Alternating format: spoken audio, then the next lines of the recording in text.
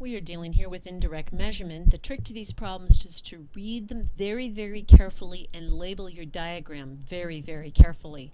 So let's look at our given information. I'm going to be reading the problem and highlighting all numbers. You should get in the habit of doing that, and of course keywords. It says a man wants to measure the height of a nearby tower. He places a 10-foot pole in the shadow of the tower so that the shadow of the pole is exactly covered by the shadow of the tower. That means they overlap. The distance between the pole to the tower is 187 feet, and the pole casts a shadow of 3.75 feet. How tall is the tower? Round your answer to the nearest foot. The first thing you always want to check is to make sure your units are all coinciding. We have feet, our answer in foot, so we don't have to worry about converting units. Now the next thing we need to do is to very carefully label that he places a 10-foot pole. So the pole is 10 feet tall, so 10 feet. We're done with that number. And they overlap. And so it says the distance from the pole to the tower. So be very careful. This right here, only from the pole to the tower, is 187 feet. And the pole casts a shadow, which is 375. So that's only from here to here. The shadow of the pole is 375 feet, 3.75 feet. And we're being asked how tall is the tower. First thing I want you to do is pull apart the two triangles. They're overlapping. So we have this triangle right here, and it's a right triangle. Anything built against the ground we can safely assume is a right triangle. So we have our smaller triangle, and then we have our larger triangle.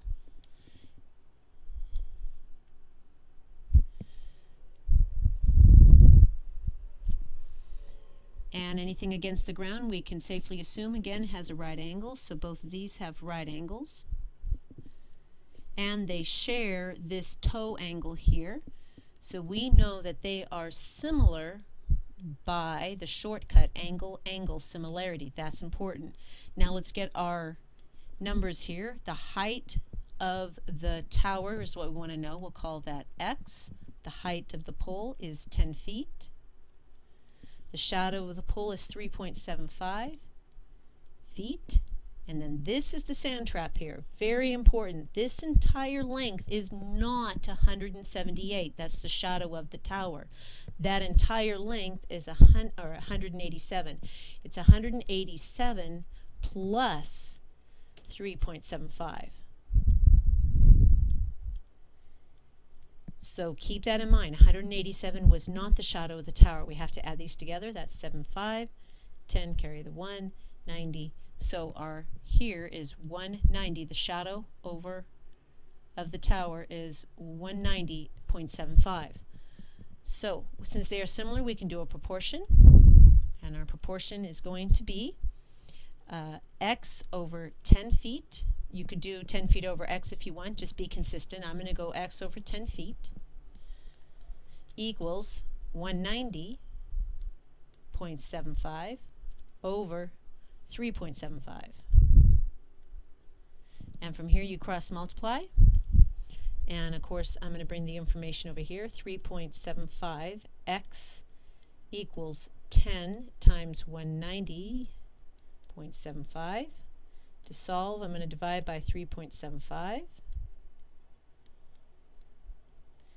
So x is going to equal 10 times 190.75 divided by 3.75.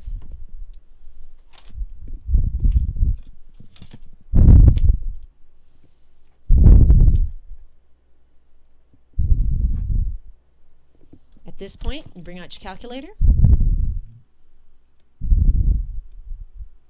And we're going to go 10 times 190.75 divided by 3.75.